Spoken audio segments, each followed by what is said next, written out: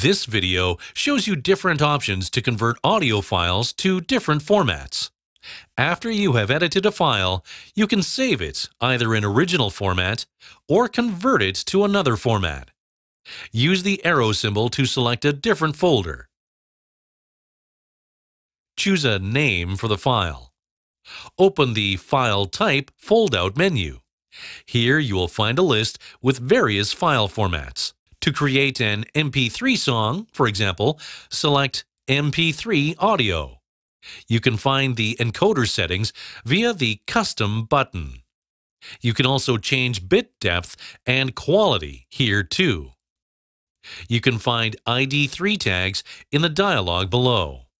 After making the settings, close the dialog with OK and start conversion with Save.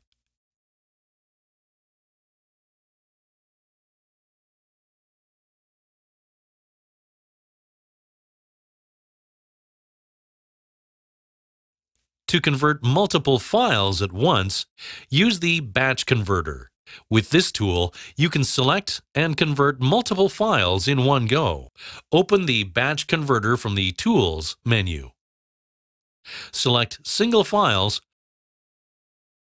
or a whole folder with audio files. In the Process tab, you can also add an effects edit. In the Metadata tab, you can enter ID3 tag information.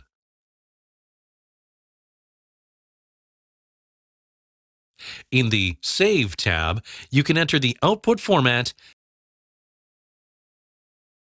and a save folder. Start the conversion process by using the Run Job button.